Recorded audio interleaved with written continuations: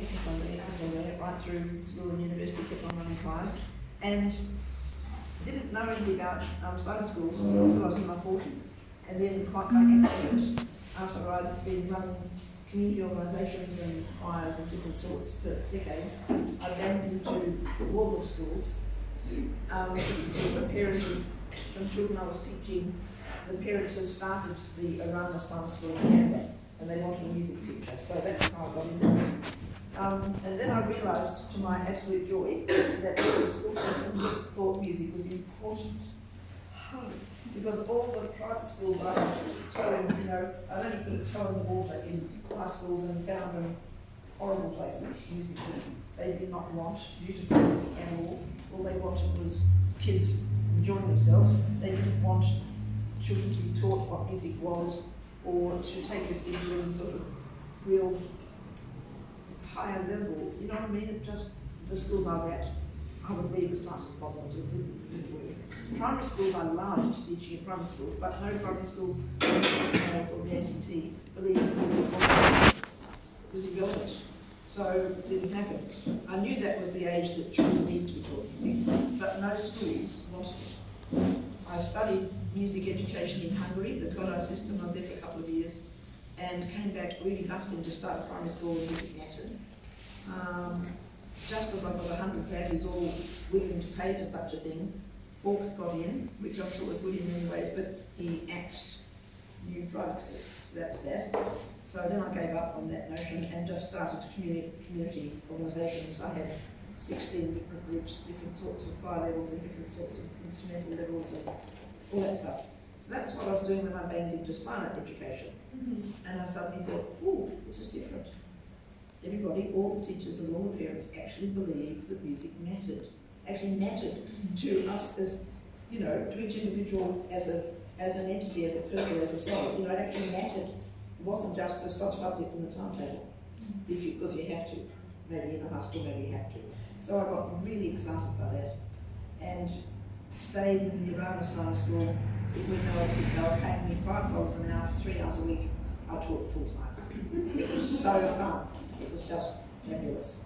So I stayed there for a number of years, and then they got me money from the government to write a book of songs for Steiner School, so I did that. And in the process, I didn't feel I knew enough, so I visited a whole lot of Steiner schools in New South Wales to understand Steiner schools better. And that way I became in contact with all these other schools and other music teachers in Steiner schools, and started this lovely process of giving workshops around Australia. And every place I go to, every school I teach in, the teenagers were the most exciting to teach. So primary kids were great, and they were really, fun to teach. But the teenagers, you could begin to teach them the meaty stuff, And the boys were always fewer in number than the girls. I mean, the ones who become voluntary. There'd always been 2 boys and 30 girls. Whenever you had a voluntary choir in a school, and that was 70 boys. And after a few years in the Mount Barker Waldorf School, I went from the Arana School to the Mount Barker Waldorf School for 3 years, and then I went back to Arana. So I had about 9 or 10 years at both of those schools. And every time I'd meet more teenage boys who loved it, but were scared to say so, because of the social stigma of saying that it was what they wanted to do. And so I thought, I need to get these small number of boys together in the holidays, so they can support each other and not feel so isolated. So I began inviting these teenagers to meet with me in the holidays in any part of Australia I felt like. We rehearsed for a couple of weeks and then performed wherever I felt like. And so that was the beginning of Wayfarers, basically. The school that Barb was a student at when I met her, which was Mount Barker, that was where the seed was sown, because we did a high school tour, and that was a really funny one, because I said to the kids, okay, we're going to go on tour in school time, and you have to come every lunchtime. There's rehearsal every lunchtime, and different 2 or 3 people come every lunchtime. And then the day we left the school, there were 65 people in the bus, some of whom I'd never seen once, and many of whom I'd only seen once or twice. So when we stopped for a toilet break, we had an hour's rehearsal. When we stopped for lunch, we had a 2-hour rehearsal. And I went on like this for the first week, driving from South Australia to Melbourne. By the time I got to Melbourne, and Northern Victoria, that was sounding like a choir. By the time we got to northern New South Wales, they were excellent. People were throwing thousands of dollars at us. So that was the beginning of my realising that teenagers can like this sort of singing. And Barb's mum was the one who sowed the seed that we could tour, we could actually travel. And so I left that school just because I had to for family reasons. I didn't want to leave because I loved the kids. But I had to leave. And I thought I'm going to get those mountain biker kids to join up with the Arama kids. And then I also banded into some Linnean kids in Sydney and some Armidale kids where I was giving workshops to the teachers. And so finally we got this quite a big group of kids being, we call them Waldorf wayfarers. Wayfarers meaning you travel for a reason. You're not just sort of mooching around, you have a purpose in what you're doing. Almost like a pilgrim in the olden days, you know? That's and so we started. And in the year 2000, I did what Barb's mum had asked me to do. She kept on saying, you must go to Europe, you must go to Europe. And I thought, this is difficult, I'm not sure I can cope with this idea. But in the end, I tried it. I wrote, it was pre-internet. I sent brochures I got printed to every Steiner school in Europe and got about, 10 or 12 interested. And then I thought I'd better go all around Australia and get teenagers. So I went to Perth and got 10 girls and 1 boy. Went to Brisbane, I think got 1 boy and 2 girls. Went to Melbourne, got heaps of people in Melbourne. So anyway, I got all these people together. We had 100 people, mostly teenagers, a few parents and teachers. And I don't know if any of you know Benjamin Britten's Rejoice in the Land. Anyone know that? It's the most extraordinary piece of music and extraordinary poetry. That was the benchmark. If a person could learn to sing their part in that, they were allowed to be part of this group. If they couldn't, sorry, bye-bye, see you next time. And very difficult piece of music. And my daughter is a drama and dance teacher, and she choreographed beautiful movement for that piece.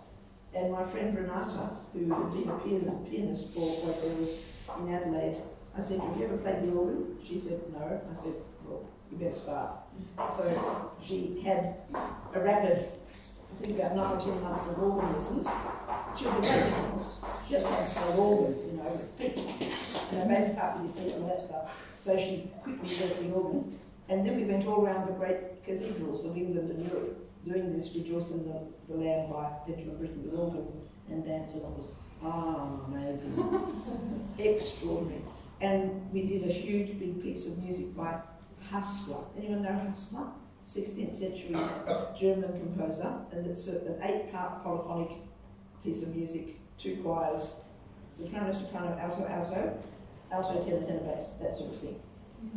And I remember trying to teach this in our 2 weeks intensive rehearsal time to all these Perth teenage girls who were all sitting on each other's nails, nails, hair. They had never heard of us, so they didn't really want it. And I just had to pound it into their ears, and I was thinking to myself, what am I doing this for? This is stupid. But I'd undertaken it, so I just had to keep going. And then at the end of the tour, there we were in Germany, in a school called Heidenheim Steiner School. And the whole lot of the kids, nothing but me, put themselves on this huge staircase that was 3 stories high, went right up to the top of 3 stories. And they all just burst into this 8-part polyphonic music and sang it right through, beginning to end, off by heart. Hallelujah.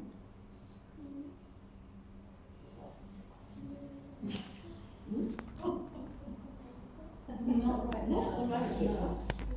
If we do, probably in the other room, I'm sure. I reckon. Well, you go in there and do some practice. Okay. And then when you come out. Super. Okay. Anyway, so that showed me that all teenagers need is to be exposed to this stuff, and they won't have known it if you haven't shown it to them. All they'll know is what the popular radio or whatever is going to feed them. That's all they'll know. And there's no point in just feeding them back what they can already get. You have to give them other stuff that you yourself love. If you don't love it yourself, it's a waste of time. But you have to give them what you love, and then they can learn to love it. And at least 3/4 of that 100 kids have made music except for their life since then. been really pivotal. So that was the beginning of Wayfarers, and after that, because of the money, we all had to find our fare to Europe and back, and for most of us that was a big struggle. So then we didn't get to go overseas for a little while. In 2003, I took 10 people around Europe for 3 months, and they were all excellent performers, and that was marvellous. And then 2006 and 7 we went to New Zealand, big group and then a little group. And then 2012 I thought, it'd be fun to go for a whole year, to devote myself for a whole year to this sort of stuff. So I just put out the call to the people who'd been wayfarers, and at this point in my life it was only Australians that were being wayfarers, even though we'd go to other places. And occasionally other young people would latch onto us. Like there was a boy in Switzerland called Jonathan who latched onto us and travelled with us for 3 months, then had to go back to school. And there was a young man in Finland who latched onto us and was still on Facebook and all that sort of stuff. But essentially it was Australians. And we went on this 2012 trip. We first of all had 20 people, and the criterion this time was they had to sing their part, and yes, you might have heard it by Bach. They had to sing their part impeccably against me singing any other part. And if they could, they were in. So that I got about 22 people. And they were great, musically fantastic. And we did The Lord of the Rings as a play with all the music I've written for it, plus some other stuff, lots of other stuff. And we went around Australia first of all, and then overseas. And we went to, just because my friend Terry, who was one of the people in it, said, why haven't we gone to Asia? We need to go to Asia. I said, oh, okay, I don't know anything about Asia. So we just looked up Steiner schools in Asian countries and sent, by this time it was emails. So we sent emails and got answers from quite a few. And so we went to Taiwan, and then China, and then Russia, and then the Baltic countries, and then Western Europe, and then England, Scotland, Orkney Islands, and India. So that was the 2012 tour. And that opened me up to what Asia is doing with Steiner education, and opened them up to what choral music is, because they didn't really know. Well, I didn't meet anyone that knew what choral music was until we got there. It might be just one of those flukes, but the schools we went to, they'd never met the choir, they'd never heard the choir. Maybe they'd heard it on telly or something, but they'd never actually met a bunch of humans who did it. And when they realised that average, ordinary teenage people can do this and can do it, they got very excited. And so ever since that 2012 trip, Taiwan and China and India kept on asking me to go back. And I've been back many times to each of those countries, and the Taiwanese people in particular have become so excellent musically that they've joined me in quite a few tours now. We did my opera Marco in Taiwan and Japan, and then we did, then they all came to Australia for the tour of Northern New South Wales, together with some Chinese and Japanese, I think that was it. And then in 2016, a whole group of just Taiwanese people, I took them to a conference in China that was an Asian language teachers conference. And then in the same year, about 10 or 11 Taiwanese performers joined about 10 or 11 Australian performers, and we went to Europe. We went to the Edinburgh Fringe and did the Little Prince, which I wrote the music to, and various other things around Iceland and other nice places. And then in 2017, a man called Kunihiro, that I met then in Japan, asked me to work with his students, and he wanted a piece of music theatre that would be meaningful to teenagers. And I couldn't find the right story, so in the end I invented a story about a girl meeting a rather mythical being called Gaia's Messenger. And that's something I might call Gaia. That's out of this big piece of music theatre I wrote 2 years ago. And anyway, so in 2017, I took about 20 Australians, and we joined up with about 50 Japanese people, wasn't it? Anyone remember? 50 Japanese people and about 20 Taiwanese people, I think, and about 20 Koreans, and about 20 Chinese. We had 100 at least anyway. Yeah, do you remember? Something like that. Something like that, yeah. And that they were fantastic. It was great. But then I thought, we have to do this in Australia. So then I invited all the people that had done it before, plus any other Spina people in the world, to come to Australia to do the same work. Plus I invited them to write new songs. So for the last 2 years I've been working on organising people to come to Australia and helping them organise themselves into composing. So this book that you've seen us using, this is just came out 5 weeks ago. This is the book we made of, half of it is the new songs that wayfarers have written for our tour, and the other half is pieces I've previously written, all on the topics of harmony in the world or harmony between people.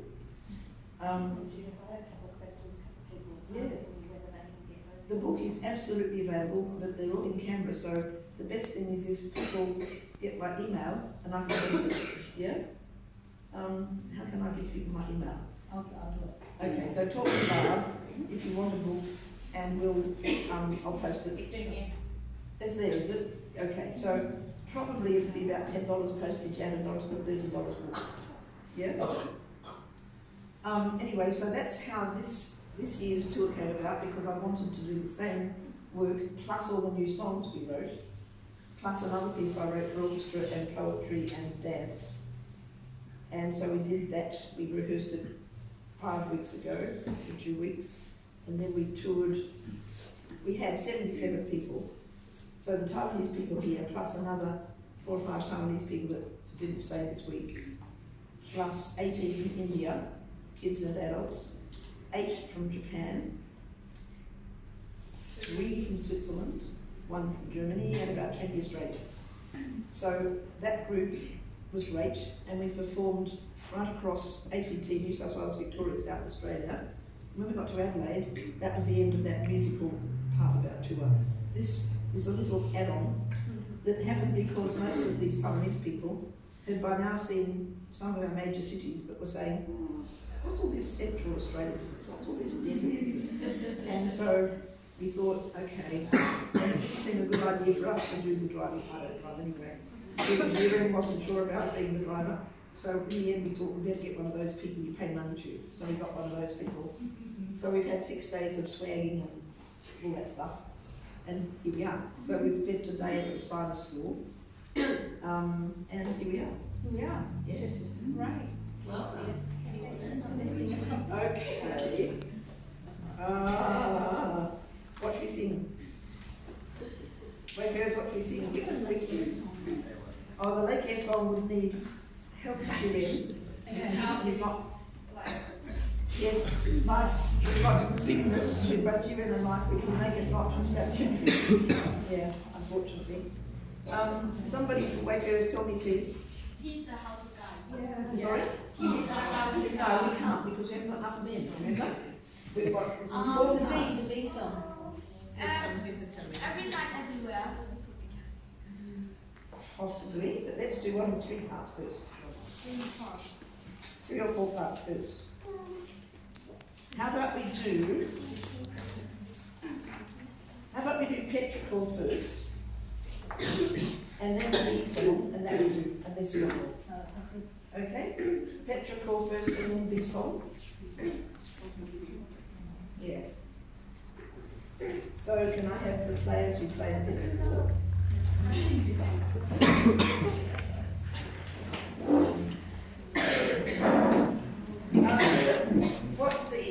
As many people might not realise, I've been very lucky with the people who chose to be in the group this year, because so many of them are great musicians. Almost anything I need have done, they can do. Quite a lot of lovely string players, most of whom have got that like that. Quite a lot of lovely flute players, cello players, and all that stuff. So we're very lucky. What we're doing now is slightly not quite the same.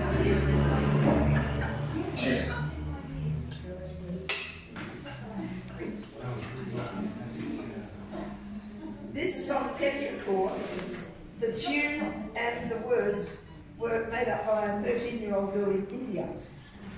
I said I invited all of the wayfarers who had enrolled, and they, to be accepted, they had to sing me their own part in any of my music that I sent them. And once they were accepted, then they could, if they wanted to, think about writing something. And this 13-year-old girl wrote the words and then sent me a sound file of herself singing to her own tune. So this is Amisha's words and tune, which I've put on. Okay. Oh, we don't need to do that. I made a mistake. No, we don't. That's good.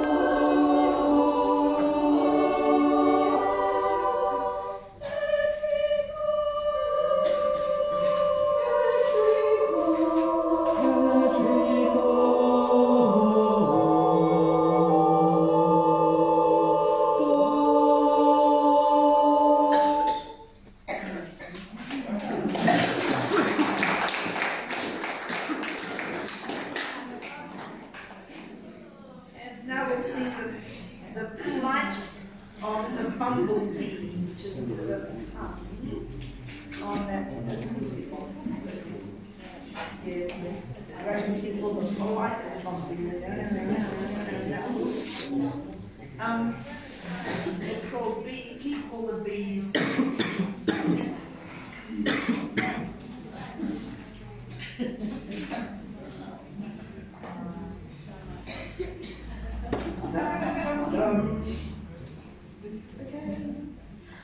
Floating free, bumblebee, floating free, bumblebee. Bum, bum, bum, bumblebee, bum, bum, bum, bumblebee, bum, bum, bum, bumblebee, bum, bum, bum, bumblebee, bum, bum, bum, bumblebee, bum, bum, bum, bumblebee, bum, bum, bum, bumblebee, bum, bum, bum, bumblebee, bum. Bum bum bum bum bum bum bum bum bum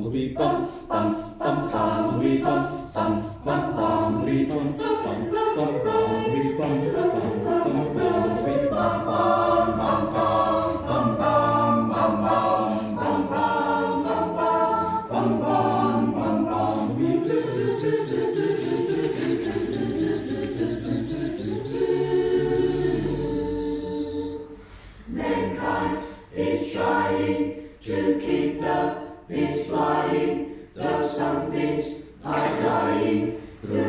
mankind's denying. Yes, mankind is trying to keep the beast flying, though some beasts are dying through mankind's denying. But we can help them, build new homes to keep them flying. Freedom comes from mankind's source of help.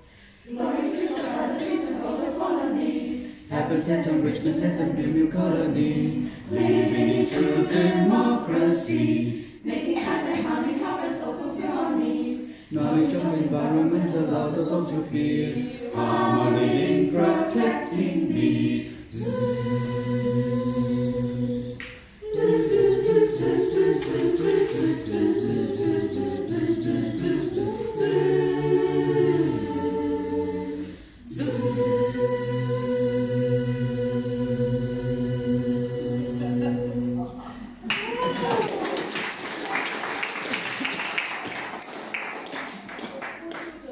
Asked to sing again. Yes. Oh, And the Sunday school kids loved it. They all wanted it right away again. That one was written by a man called Alan McLean, who teaches music at the Cairns Interland Sunday School with his son and his son's friend. I think it was the boys who were trying to do all the puns and things. Yeah. Yeah. Now, you're going to sing to us. Yes, what are we going to sing to you guys?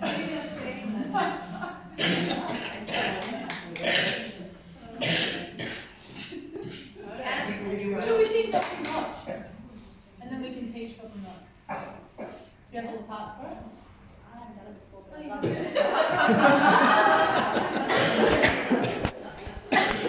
it. 1, 2, 1. Just call me a wayfarer. Yeah.